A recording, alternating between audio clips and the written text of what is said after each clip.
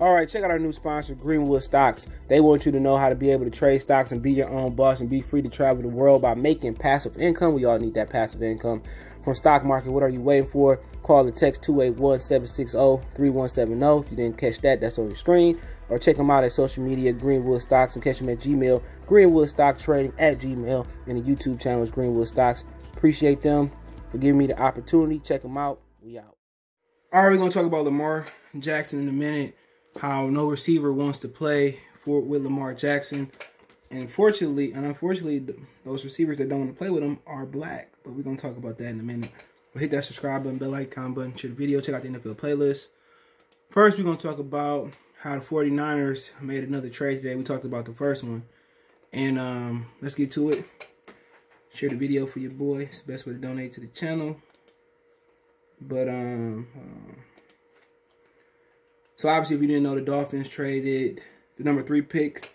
They got in the Larry Thompson trade from the Houston Texans to the 49ers. So now they're picking third. Presumably, they're going to take a quarterback for the number 12 pick.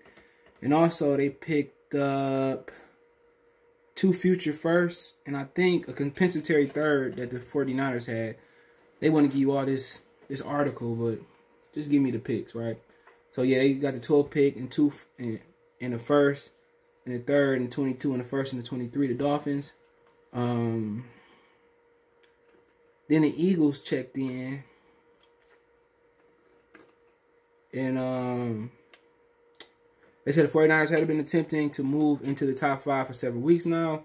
Source told Scheffner they discussed the number 3 and 5 picks with the Dolphins, the Falcons, and the Bengals. Ultimately decided number 3 because they were satisfied with the options that will be there after the picks by Jacksonville Jaguars and the Jets. My dog. But I'm trying to see what the Eagles traded the pick. They got all this article. Yeah, we go to Twitter, man. Other screen. Other screen. I don't know what they're still doing that. Adam Scheffner tell us.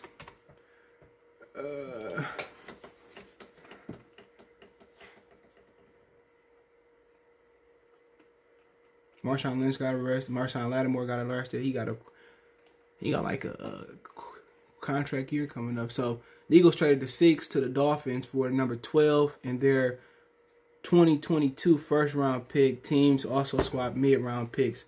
Eagles 156 pick for the number 123 pick. I'm guessing this year. So the Eagles traded out of the 6th pick for the 12th pick, and they get a first round pick next year, and also they swap mid round pick, so they move up a little bit, 123rd pick. But ultimately this was all right. The trade was solid. Obviously the Dolphins like somebody that's gonna be there at 6, and I'm presumably thinking it's probably gonna be a receiver. Either they gonna want Chase, Smith, or Waddle. And when you look at how the draft is playing out. Let's talk about it for a minute. I got to pull it up. So the draft is going to play out like this, right? Jacksonville going to take Trevor Lawrence. Miami traded out the 3rd pick. Jets probably going to take, if they don't trade out, let's say they take a offensive lineman per se. Let's say they take a quarterback. 49ers going to take a quarterback. So we're going to have Lawrence, Wilson, and Fields going outside the top 3. Atlanta, no quarterback to take. Don't be surprised if Atlanta don't take a lineman or reach for a defensive player, which really ain't no defensive player to go for. It's receiver, offensive lineman. So I think Atlanta going to reach for a lineman or somebody on defense. Cincinnati going to take a lineman, I believe. They're going to reach either for Slater or they're going to take the kid out of Oregon. Now Miami's in the 6th pick. I think they're going to walk away with Jamar Chase. Detroit going to be in the 7th pick. Check out my Detroit channel, Mercy Sports Talk, by the way. I don't know what they're going to do. They always do some stupid shit, but I would sit there and not take a receiver. But quarterback's going to be going early. And the whole thing about this story is this. If that makes any sense, which it don't.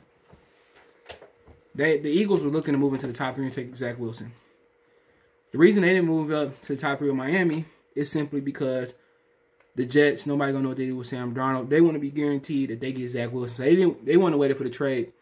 They wanted to wait for the trade on draft day, right? So for the most part, Miami could have walked away with Jalen Hurts, which they didn't. Which, for the Eagles, thing is they still not committed with Jalen Hurts. So the Eagles, if they could have gotten to the top 3 and waited, and they could have got Zach Wilson at 3, they was gonna move on from Jalen Hurts. So after they said they committed to Jalen Hurts, they lied. So that ain't no good look for Jeffrey Lurie, especially after the Deuce Staley situation, especially after the Riley Cooper situation with him saying the bad words and all of that. So the N-word, we all know what he said. So they were trying to betray Jalen Hurts, and that ain't no good look, man. Unfortunately, but that'd have been interesting though. The media wouldn't have spent it like they would have usually spent it because he's a black quarterback. But I'm not surprised. If they rank Zach Wilson that high, so be it. But after Jeffrey Lurie came out and said that Jalen Hurts was going to their guy, they was going to try to backstab him.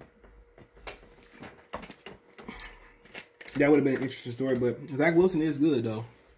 He is good. So the only thing that would have mattered was the results. If Jalen Hurts would have went somewhere and won, they would look stupid, and Zach Wilson didn't win. But if Zach Wilson would have been successful, Hurts wouldn't, the fans and people wouldn't have really talked about it as much. But I'm tired of scratching you. But it is what it is. So you got a situation where receivers don't want to play with Lamar Jackson. So obviously I don't think they offered Kenny Galladay. Wasn't no rumors of that. But T.Y. Hilton turned down Lamar Jackson for more money to go back to the Colts, play with Carson Wentz, and who was it? Who was somebody else too?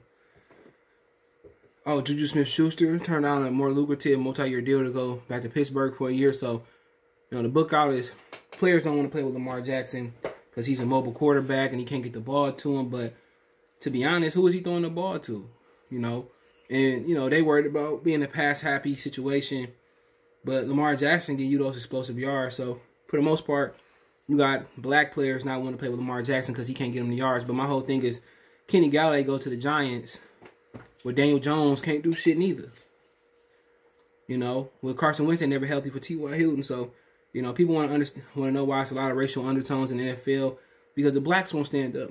The blacks don't want to sit here and do what they have to do and all that. So, it's unfortunate, man, that, the brothers don't want to play Lamar Jackson. I think Lamar Jackson, if he gets a solid quarterback, a solid receiver, I think he could be an explosive quarterback and he can get them the ball. But, they see the number one offense, and they don't want to sit there.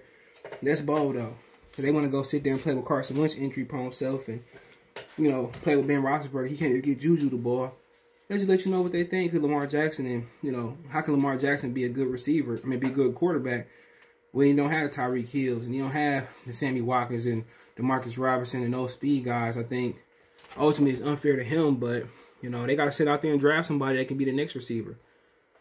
Ultimately, those guys play with Baker Mayfield. He can't even get them the ball, so it's sad, bro, that, Lamar Jackson, but he just got to find the receivers in the draft and do what it do. But T.Y. wasn't going to change life, though. But it's unfortunate, bro, because I think Lamar a good quarterback. He can't throw. Not worry. Give him somebody to throw to.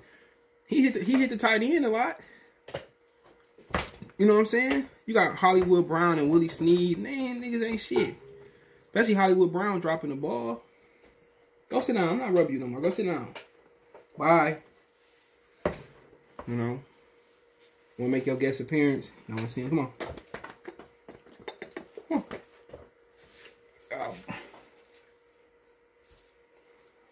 Stop. No breath stain. Oh, man, I got to give you some doggy breath. Doggy mouthwash and brush your teeth, bro. But yeah, Miles made his guest appearance. But it is what it is, man. I don't like how they doing Lamar, but Josh Allen, he had to get Stephon Diggs to go to the next level, but they ain't gonna get a brother the benefit of the doubt. Maybe Baltimore wasn't offering enough money, but I don't know what to say. Love to hear y'all opinion on the Lamar Jackson situation, the Philly trade, and how they was trying to trade up and get Wilson. I would love to hear y'all opinion on that, man. So it is what it is. Let me know what you guys think.